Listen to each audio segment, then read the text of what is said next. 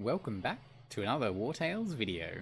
Alright, so this video is going to focus on 7 tips for how to make your mercenary company highly effective, or 7 habits of highly effective mercenaries. I'm going to kind of go through them, and I'm really skipping from like tip to tip pretty quickly here, so hopefully it's not gonna take too long to go through them all for you. Alright, so tip number 1 that we're going to look at is rat's nest. So in a couple of my videos I've mentioned that you want to leave rat nests till kind of right towards the end. The reason for this is that the broodmother drops an item called the brain, the infected brain. You use that to buy alchemical recipes. The other element is that these infected outgrowths drop special materials that you need to craft particular items as well. So what I'm going to do is I will complete this fight off screen. I'll jump back in once the fight's done. I'll show you the ingredients that you get after you kill a couple of the outgrowths. I'm probably only going to aim for 2 or so for this video just to make it a little bit quicker.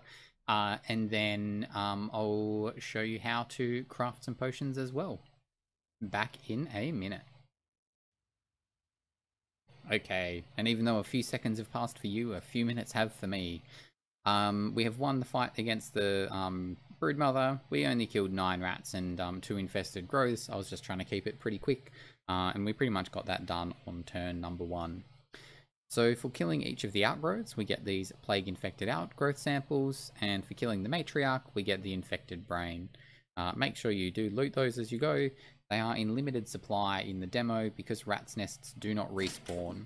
So you've really got to make sure that you make the most out of each of the rat's nests. And in the world map, they look a little bit like this. Anyway, that is just a tip on how to get those different materials, and we will move on to crafting potions in a minute.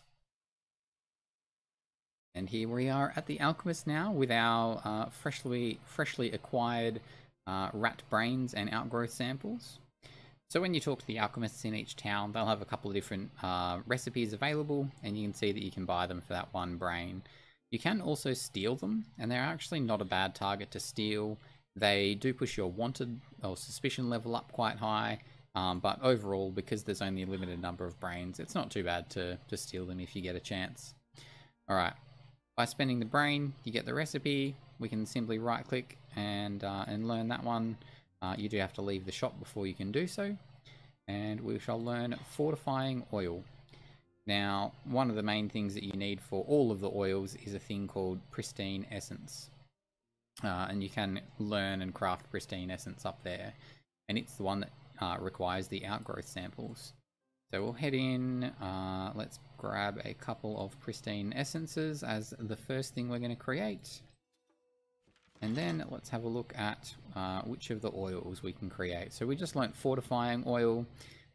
They do take some kind of random ingredients at different times, so lots of different plants, coal from the blacksmith, marsh parsley from roaming around in infected blood, even from different purifiers and infected around the place.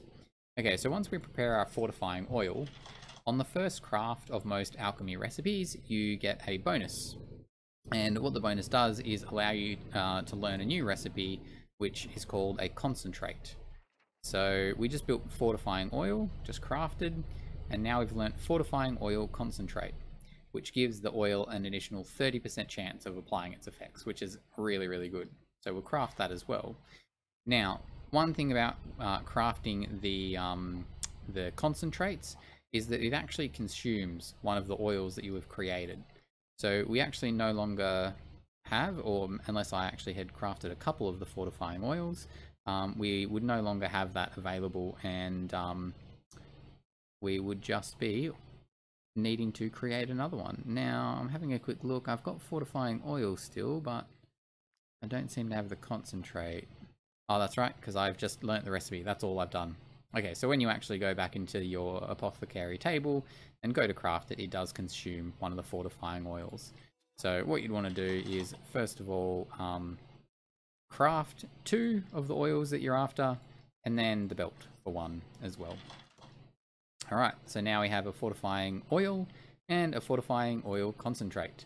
So between the 2 of those, what you can do now, every time a skill deals damage, has a 20% chance to reduce damage taken. So this is obviously a good one to have on a tank. I've got 3 skills that can deal damage on this guy, so if any of these 3 skills hit, he will get a damage reduction. And I have no oil on this weapon yet at all. So I can apply this wet oil, and you'll see the little dot at the bottom there now, and that oil stays there permanently, so nothing takes it off. Doesn't matter how many times I use it or it procs, that oil stays there. I can then also apply the oil concentrate, and now he has a 50% chance every single attack of applying the fortifying oil and reducing his damage taken for 3 rounds. So greatly improved durability there.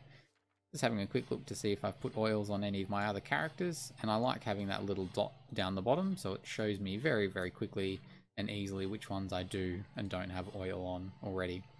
And so he's the only character with oil on his weapon so far. And that is applying oils. Okay, so next tip is blacksmithing. What we're going to try to do is actually complete a superior quality item. So you might have seen an achievement for this within Steam, and basically with blacksmithing what you're aiming to do is get a craft that instead of just giving you the basic 2 stars, gives you 3 stars. It is down to a lot of random luck with crafting like this, so you do need to craft quite a few things, and what you're aiming to do is hit all 4 plates so that they're gold, unlike what I'm about to do here. And if you get all 4 plates so that they're gold, you have a chance of it becoming 3-star. Hitting as few plates as I did there, you either get a 0 or 1-star piece of equipment. So the benefit of hitting all the plates is that you end up getting more armor layers on the equipment, and that's really good because it means you can pop more armor layers in there and you'll do a little bit better. Alright, and here we go. So here we have completed a superior quality item. So we've got some 3-star rags, and they now have the 1, 2, and 3 armor layers available, which is exactly what we were after. And that is how you craft a superior quality item. Alright, next tip.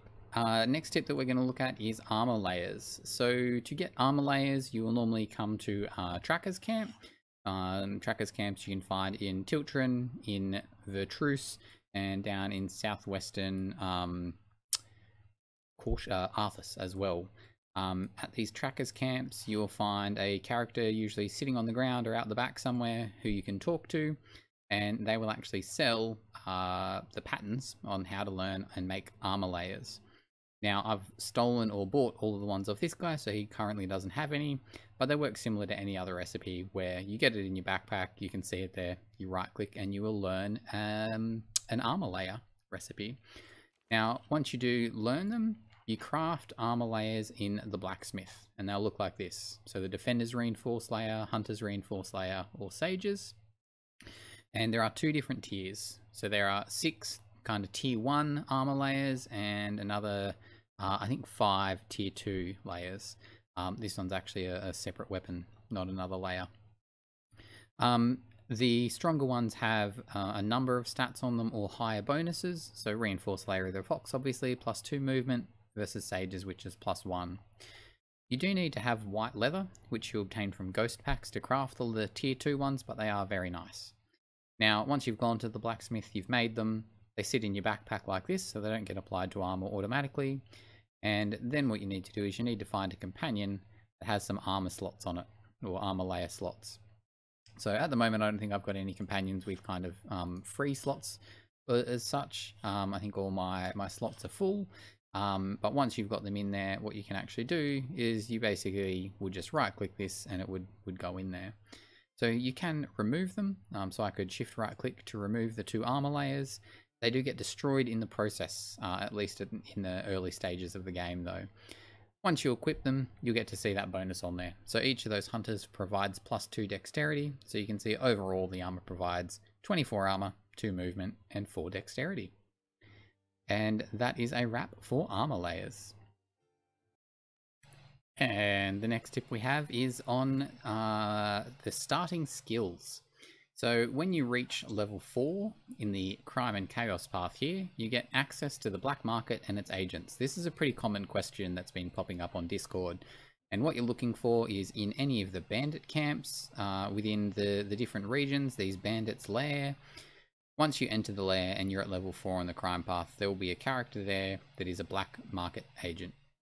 Once you click on them, and there is a slight visual bug here in that it just focuses on the wrong person. Instead it hits the dead guy on the ground, not the black market agent. But once you talk to him, you'll see that you've got manual skill books that you can learn. So these have all of the starting skills: aim, sprint, first aid, taunt, and wrath. These books are absolutely fantastic. 150 gold per book is actually a very cheap price to give you the flexibility. And you can see what I do on different characters is I try to give them everything. Aim, first aid, sprint, wrath, and taunt even. I've got taunt on an archer. I don't know why, just because I can. And you can see that characters aren't limited to the number of skills that they get to start with. So if you exceed that limit of 6, you do end up just getting more and more added in. To use these skill books, you just right click on it to buy it. It'll appear in your inventory. You can then go to the character that you want to apply it to. Just have them open on this character screen here. When you right click aim, that character will then have that skill. So pretty straightforward in the end. And that is starting skill books wrapped up. Okay, after moving on from the starting skills, the next thing that I was going to look at were the class skills. So over here in Wartales province, so up near Smots Arena, this is where you actually obtain all of the class skill books, or most of them anyway. Over in the little grove just to the north of Smots Arena, you will actually find a secret, so sort of just near where I've placed my baton there, and you will find one skill book in there, and there's one other skill book hidden around in this province as well. Other than the ones you can find for free in barrels though, you first have to win the arena and defeat all of the contestants and Smot himself to get the Dagger Viper, and that unlocks Hugganor and his shop. Hugganor, I'd never looked at his name before, there you go. In his shop, generally the only thing he sells are the skill mastery books at 300 gold a pop. You can see I stock up on them a fair bit because I really love these skill mastery books, and they're very, very nice for improving your character's skills. To apply skill mastery books, they do not work on starting skills, main attacks, or level 2 kind of valor point generator skills either. They also do not work on the brutes level 3 skills. I've actually taken that guy at a different time. This game was created a bit early, so normally these would be at level 2, these would be at level 3, and you can't do those ones either. Okay, so to get one of the ones that you do actually want, you select the main profession that they want. It'll add their skill to this page here. You just mouse over it and you can see the unupgraded skill, the upgraded skill, and what other benefits and buffs it gives you. If I right click on it from there, it will prompt me that I get to use my skill mastery to upgrade the skill, which I will do, and then Relentless Charge has been upgraded. They can only be upgraded a single time, and they can be quite strong if you upgrade them. So I'm a big fan of these ones, for sure. That is pretty much skill mastery books complete. You can only use 2 skill books per character, so it doesn't cost too much to get their skills upgraded to that highest level, which is great. Okay, and here we go with our final tip of the video, heading up towards the Tomb of Arthas, or the Ruin of Arthas. Oh, excuse me there. Okay, so to get to the tomb, you actually have to head up this little embankment, which looks unclimbable, but if you just click up the top there, it will send you all the way up, which is a great little secret. I kind of look forward to more little things like that. I mean, if you look on top of this mountain, there's a whole lot of unexplored region. I actually ran around all these cliffs trying to see if there was a shortcut up, but alas, there is not just yet. Okay, so once you make your way to the Ruin of Arthas, I would recommend, in terms of preparation for going into the ruins, you're carrying at least 30 torches in your, or 30 light worth in your bags. I've got 1 torch in my bag and then a bunch on my characters as well. So I think I've got 4 characters equipped with torches heading in. So there are some nice little tutorials now. You do need torches to explore, and if you run out, you will die having to explore again from the beginning. There is a little rogue in here who you can provide some medicine to help out. she does give you some extra torches to roam around as well. As you can see, when you mouse around, you do get to see lit up little areas, and this comes in handy later. Now, I've already cleared the tomb, so you're not going to see the whole thing, but the couple of key tips within the tomb here are that one of the things that you're looking for are these little symbols. So there's one symbol as you head in past that first area, another symbol as you're in the puzzle room over here. So this symbol is on the wall, and you will want to minimize your companion's thing for that. And there's a third symbol on the ground in this room with the other dead body over here. So once you have all three of those symbols, we want to proceed cautiously and use a little bit of extra light. Kind of hoping we don't get attacked here because I have already cleared it all out. You actually go over here and use your scholar to input the symbols in the correct order, and that'll open the door up here for them as well. One little thing with the ruins, if you do knock this bucket over, a little homage to Lord of the Rings there, it will call forth another fight that you will have to continue with after that. Now, unlocking that door really just opens up a shortcut to get back to this main area where the chest is, and you want to loot this towards the end. And I think you get the key for this chest off one of the characters in there. So that is a very quick overview of the tomb. The character that you have that comes with you, she's meant to inspect the dead bodies, but I think I didn't have her with me the first time I did it, and now I can't interact with them anymore, so I'm pretty sure she will just stick with me now. The other secret from the tomb, so this is what the puzzle is meant to look like when it's finished. And there is one more little secret in here. Once you do come in here, you should inspect the mosaic on the wall over here, or the art on the wall, and there will be another little symbol that you'll have to mouse over and hold your mouse there for a little while, and you'll discover that as well. Those two symbols contribute to the 9th fairly hidden profession, because not many people kind of get, I guess, that far into the game, where you need to unlock these runes, which gives you a little bit of extra story. So it's not a profession you can assign to anyone, but you do get to read a little bit more.